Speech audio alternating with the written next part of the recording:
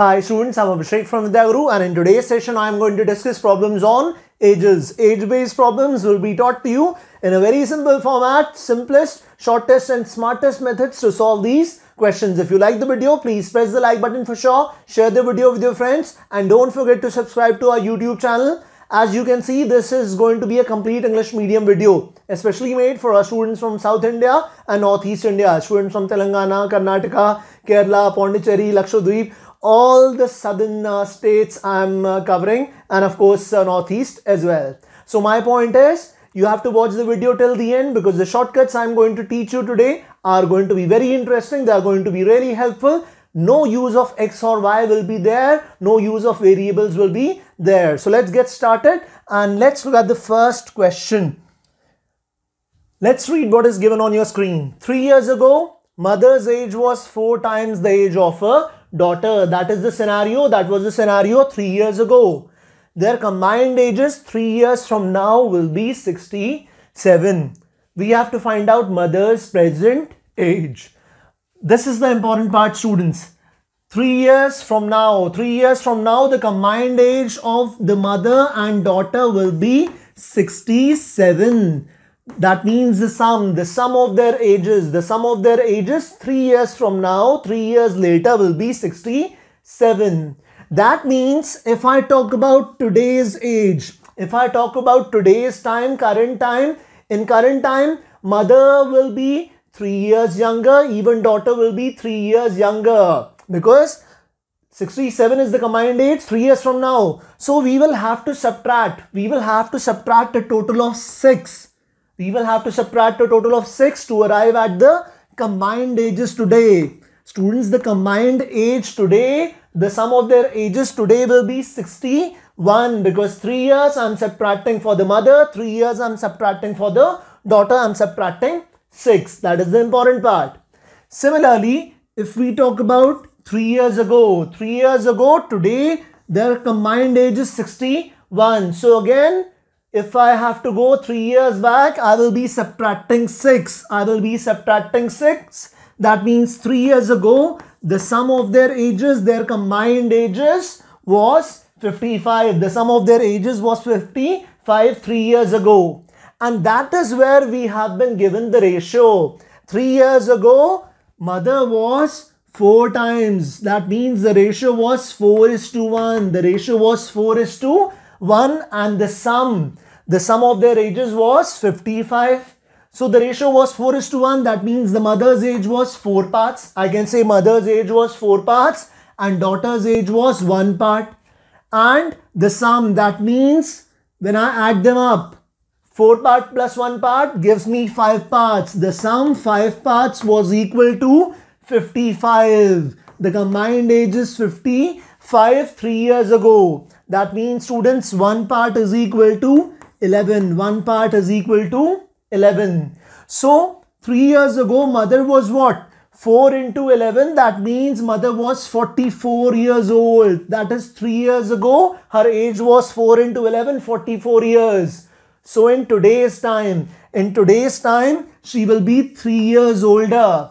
This is the ratio 3 years ago. In today's time, she will be 44 plus 3. That means 47. The mother's age today is 47. Option B, that's the answer. No use of x and y, smartest methods. So if you like our method of teaching, then you have to call upon the numbers which are given on your screen. Call our executives right away and become a part of our online live classes, become a part of our video courses. And believe me, we provide everything that is required to crack banking, SSC and competitive exams. So whether it is study material, test series, live classes, video courses, everything is given to you. Sure? So do call upon the numbers right away. Now let's move on to the next question. Let's see what it is about. The question says, ratio of ages of friends Anil and Amit is 5:4. Sure, the ratio is 5:4. Now, after 4 years, the ratio will be 11:9. The current ratio of their ages is 5:4. After 4 years, the ratio will become 11:9. The ratio will become 11:9 after 4 years. Now, the ratio was 7:5 when they first met. When they first met, at that point of time, the ratio was 7:5. We have to find out how many years ago did they first meet. Now think of that particular situation, think of that particular comparison where the ratio and the reference of the years has been given. The ratio was 5, the ratio is 5:4 right now, and of course the ratio will be 11:9 in 4 years time. So after 4 years the ratio is going to change. Current ratio is 5:4. Students, can I compare the ratios right now? I cannot compare the ratios right now. I'll tell you why. Ratio right now is 5:4. 4 years from now the ratio will become 11:9. I cannot compare and equate the ratio with the 4 years which have been given to me. Why? Because look at it. From 4 parts to 9 parts. That is how the age changes. That is how the age changes for Amit. That is how the age is changing for Amit. Whereas for Anil, what is happening? The change is from 5 parts to 11 parts. The change is 6 parts. Out here the change is 5 parts. The change has to be the same. The value of the change has to be the same. Only then we will be able to equate the change with these 4 years which have been given to us. That is the important part. So we will have to ensure that the change in the ages is the same. So let's see, how do we do it?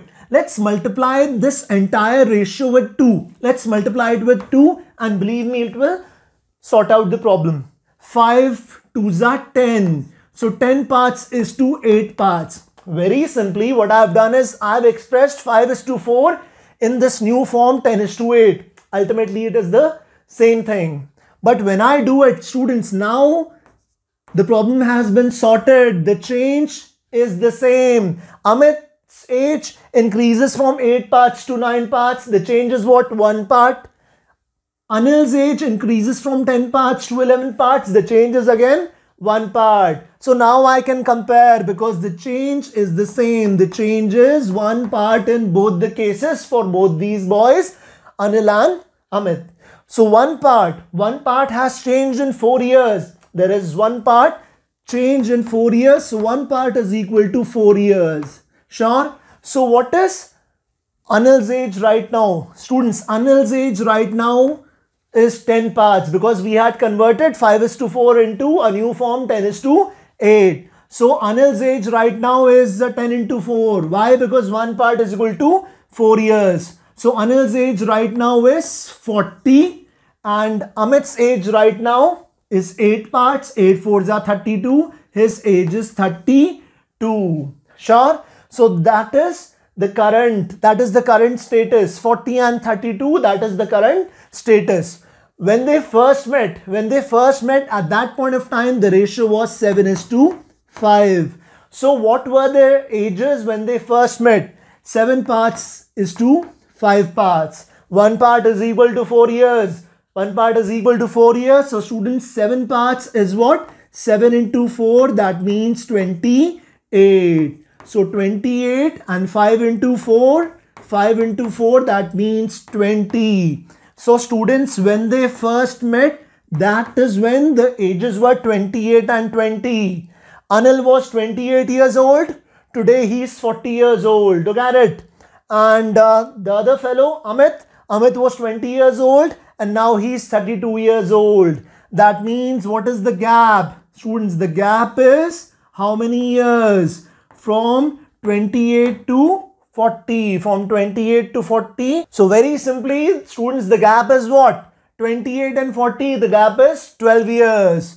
20 to 32, again the gap has to be the same in both the cases. So they met 12 years ago. They met 12 years ago when Anil was 28 years old. Today he is 40 years old. So when did they first meet? They first met 12 years ago. That's the answer. And now last question for today. Make sure you watch it as well. It's a higher level question. One important concept I'm going to teach you.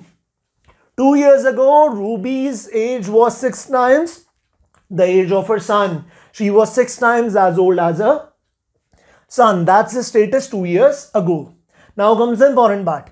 11 years hence. Hence means later. So 11 years from now, 11 years later. 11 years later, Ruby's age will exceed her son's age by 25 years. 11 years later, what will happen? The gap between Ruby's age and her son's age will be 25. Students, think logically. This gap is going to be 25 11 years later.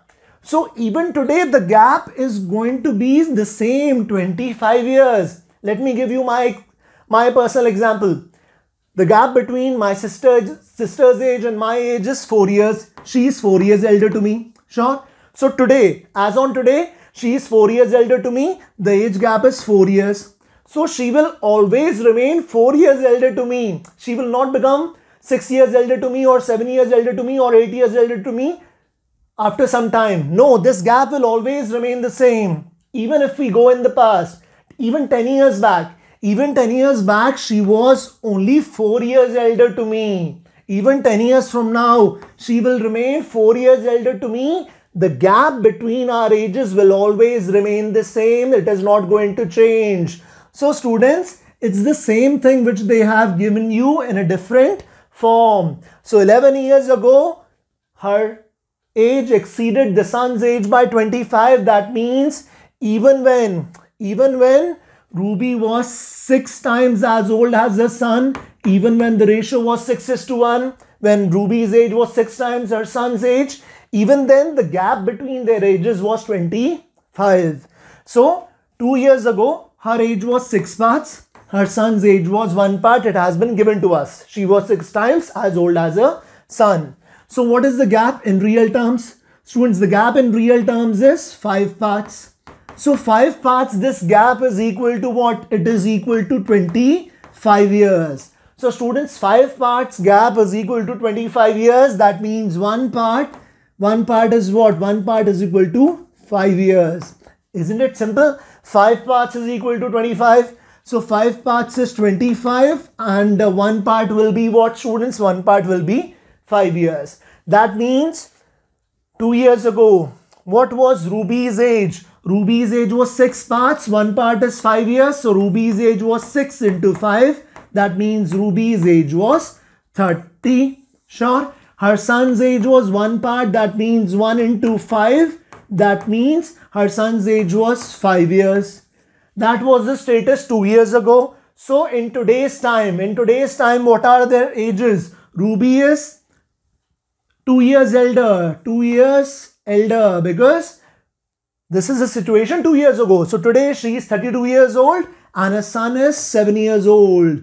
They both are 2 years elder. So the ratio is what? The ratio is 32:7. Ruby is 32, son is 7. So what is the ratio? Students, answer option D. The ratio is 32:7. So if you've liked the way we are teaching you, then call upon the numbers right away. Become a part of our online live classes, our video courses. And do not forget to subscribe to our channel. Do not forget to share our video with your friends. And please like the video. God bless you all. Thank you so much.